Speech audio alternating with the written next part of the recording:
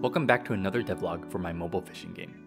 If you're new here, I'm making a small fishing-based roguelike for the mobile platform, where you go on a fishing adventure, leveling up your fishing equipment and catch fish that get progressively harder to catch. Last time, we went from this bare bones area to a nice mountain lake. This time, I'm introducing different fish variants and the beginnings of the progression system. First off, there's no transition into the fishing minigame, so I added a simple transition.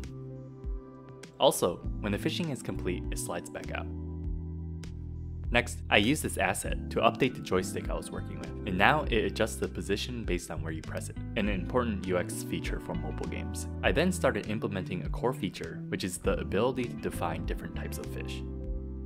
I created a custom Godot resource, which is basically like Unity's scriptable objects, if you're familiar with that. I can define different things like the name, how fast the progress bar goes up and down, the speed, and a host of other things over here on the side. I've connected the resource to the game, so you can see that this fish has a bigger ring of bubbles and is a lot slower, while this other one has a slightly smaller ring of bubbles and swims faster. Sometime in between all of this, I finally started using version control with Git, which if you're not a programmer, it's kind of like backups, but on steroids. So if something catastrophic happens, I won't lose my progress, and I can create branches to test out new features. I then made 3 different fish models in KenShape. Here's the blue pip, the mossy shell, and the daylight shell. I decided to create fake fish names so I don't risk putting an ocean fish in a lake and end up getting shamed on the internet. The model is so you can see it being displayed after you catch the fish. So I started with this little rotating animation. I then created these lines as a sort of display background and added in bubble particles, making sure to rotate and scale the lines to complete the entire look.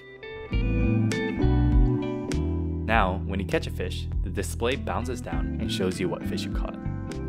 I combined a bubbling noise and a victory sound I found on freesound.org to create this sound effect. The goal was to have each level require a certain amount of points to be collected before you can move on to the next level. Each fish has a different amount of points associated with it, and so I wanted to indicate that with some sort of stars. I created this component that tiles the stars automatically. In addition, I created this little animation using particle effects that fill up the progress bar. I can alter the number of stars that show up just by changing the number of particles that spawn. In game it looks like this. I'm thinking some sound effects would bump the juice up a lot, but I'll leave that for later. Lastly, I implemented a simple health bar. The idea is if you fail to catch a fish, you'll take some damage. Your health stays persistent from level to level, so as you lose more and more fish, you take more and more damage, and eventually, when your health hits 0, you lose that run. Here's how it looks like in game. The health bar flashes white and you take damage based on a number I can tweak in the fish's resource. Anyways, that's all for this devlog. If you're interested in following along with the development of the game, please consider subscribing. I've got the level progression coming along next, so it should start to take the shape of a full end-to-end game experience. See you next time!